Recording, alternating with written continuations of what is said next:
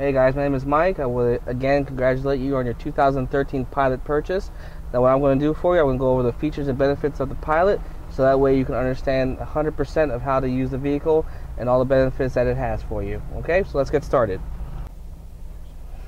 Alright guys, so we're going to go over the steering wheel first with all the features that it has. Okay, on the left, like many Hondas, you have your audio settings, your mode, switches obviously between FM, AM, auxiliary, USB, XM, whatever your Pilot has, that's what the mode will do for you. Okay.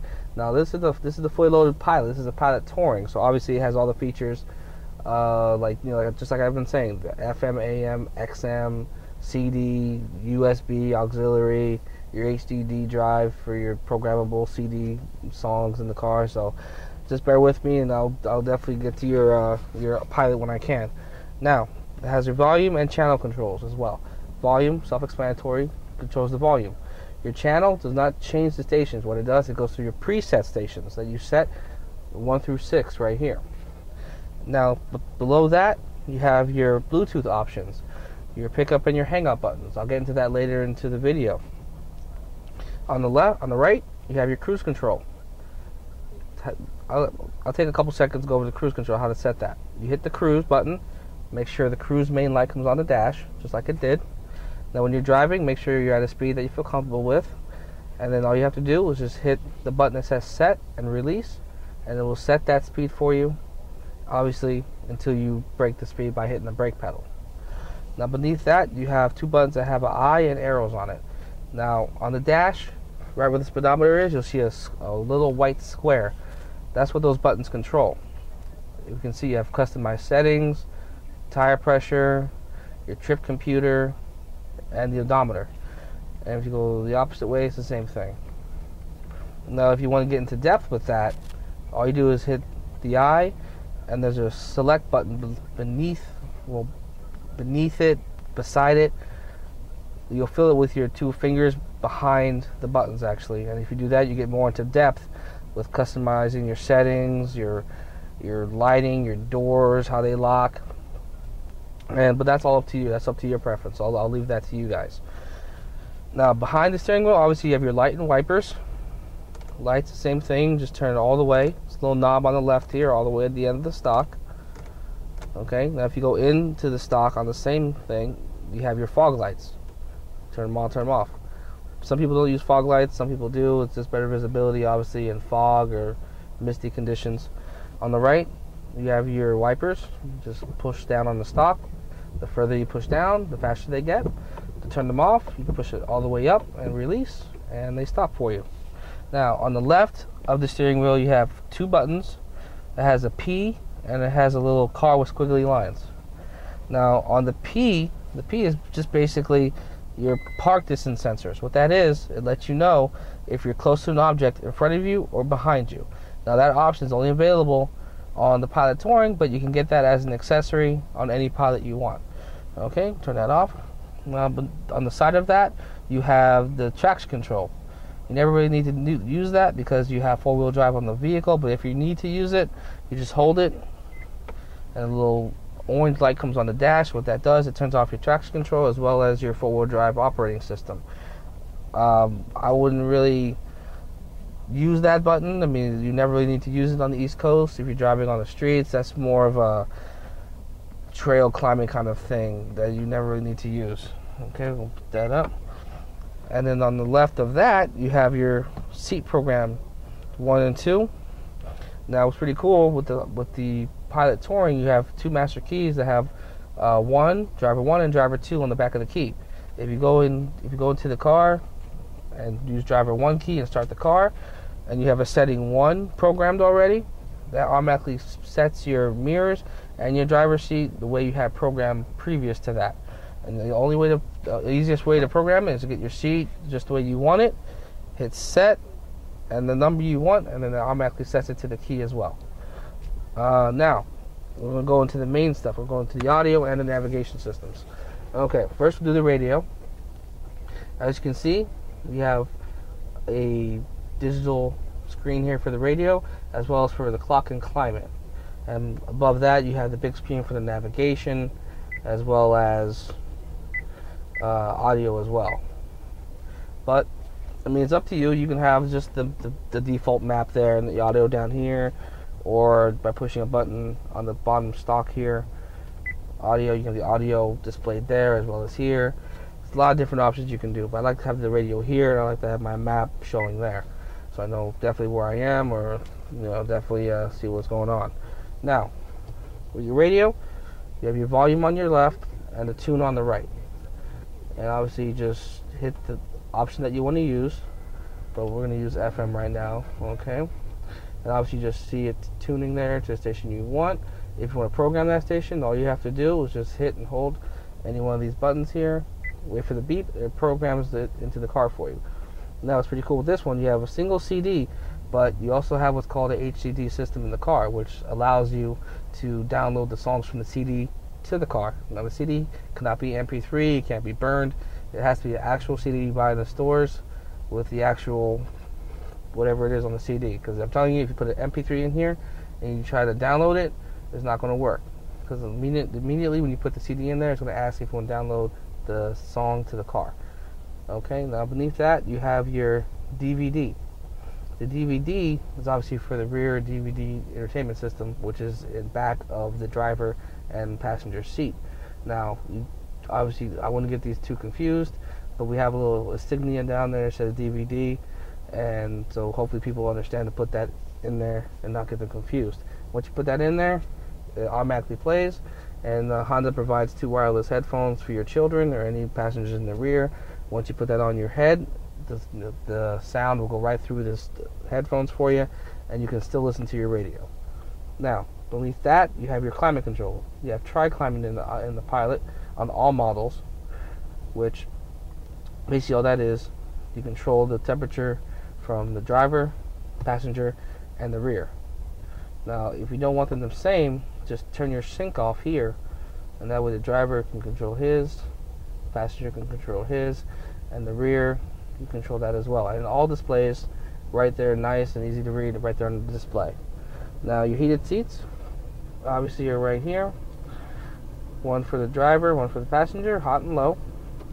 Now, beneath that, you have a little cubby hole for pens and papers and stuff.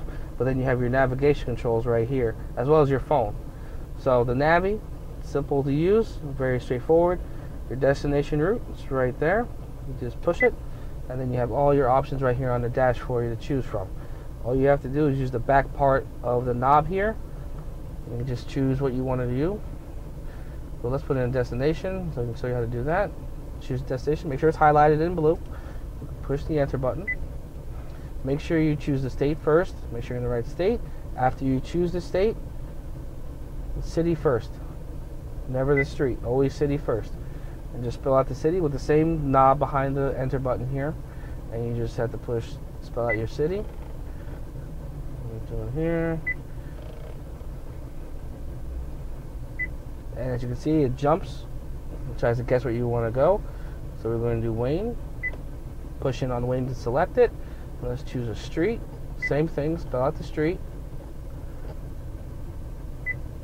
And it jumped just like I expected it to. Jackson. And we're going to choose a number. And as you can see, it has different arrows down there where you can delete or hit OK. It might have space or an option. Now when you see those arrows there on the enter button here, you can see 4 arrows on the corners here of the circle here. I want to do OK because I'm done putting in my street number. So all you have to do is push in the direction that the arrow is telling you to hit OK. So just push down like that. And it selects it for you. Displays your address you put in. Now you have your options here. You can do a route preference if you like. You can view the routes with the way to get there. You can add it to your address book, or you can add it to your destination list. But we don't need to do any of that. So we're going to hit OK. And right off the bat, it finds the fastest route possible. Proceed to the highlighted route. Then the route guidance will start. As you can see, it's nicely highlighted in blue, bright blue, so you can't get lost. And audio. It'll let you know when to turn, how to turn, and that gives you estimated time and length to get there. Okay, now we're going to pair a phone.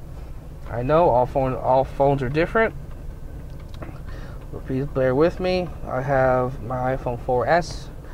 I know most people have Droids, HTCs, but with this, we're going to bypass my password there. Now, we're going to hit the phone button down here. Now, I know on the Pilot, the EXs, EXLs, your phone is going to be most likely around this area here. So same thing, just push the phone. No phone is paired to the system. Would you like to add a phone now? So obviously we want to add a phone. Use your knob back here. With the other Autos, with the other Pilots, your button's going to be most likely here or around here to turn and select. So we're just going to turn this down and make sure it is on yes. Hit Make enter. sure Bluetooth is on and set to discoverable on your mobile phone. Okay, so we're going to make sure that I'm on discoverable mode. Most phones, it's in your settings. On the older phones, I know some people still have the flip phones. It might be under connectivity, it might be under tools, it might be under settings and tools. Just make sure you look for settings and tools or something like connectivity, and then just turn your Bluetooth on. Mine's on already. Now we're going to search.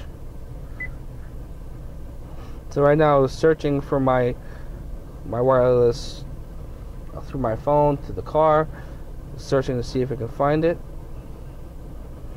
This usually takes anywhere between 10 to 30 seconds, depending on the phone. Well, see, it pops up.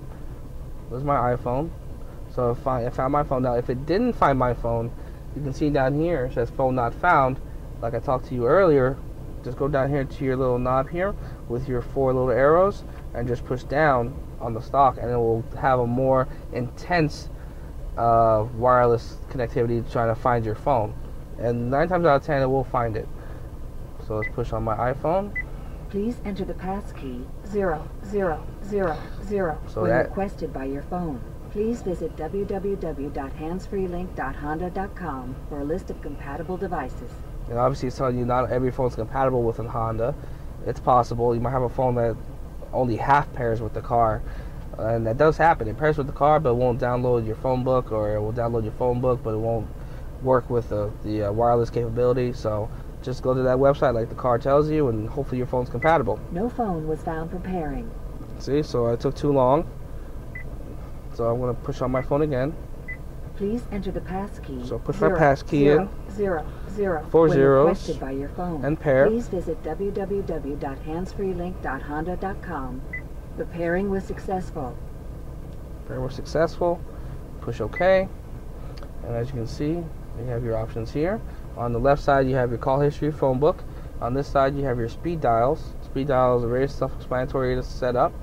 For whatever reason, if you have trouble setting up the speed dials, you either go into your Honda dealership, they'll show you, or the book will let you know. But we'll push on my phone book. No, see, there's on my phone book downloading.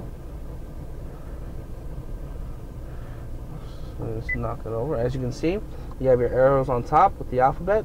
So you just knock this over, and it goes right to the alphabet, whatever you have in there. Okay, we'll hit cancel.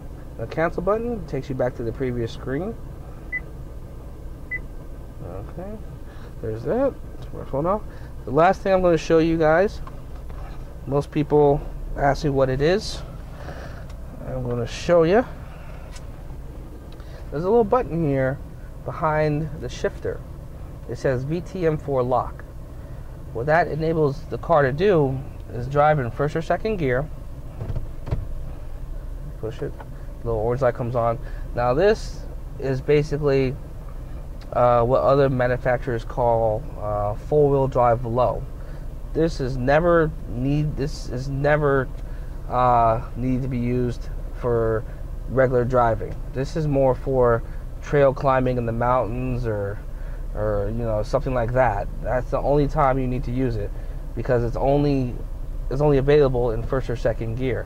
You can't use it in drive, because it basically what it does when you start driving the car, it kind of locks it ever so often, every like 5-6 feet it locks the wheels. So it's really for like trail climbing. So if you ever want to use that, just that's definitely what you need to use it for.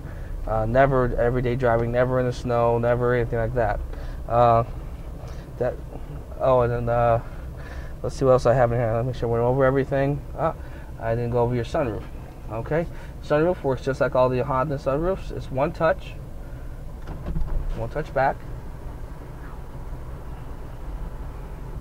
and then one touch the opposite way to close it. Alright, and then if you want to tilt it, you just push up on the button like that, and it tilts it for you. If you want to close that, just push the button to close, and it will definitely close the sunroof for you. And on the side of that, you have your option for the door option. If you have it in the center, just like I put it, if you open your door and close it, the lights dim, which I would use because if you're in a dark area or something like that, you need to see what you're doing in here. And it also illuminates the car so people can see you. So, so it's a safety feature as well. That is your 13 Pilot. Hope you guys enjoy it. I know I enjoy mine. So, any questions? Just call Honda or come in and see us.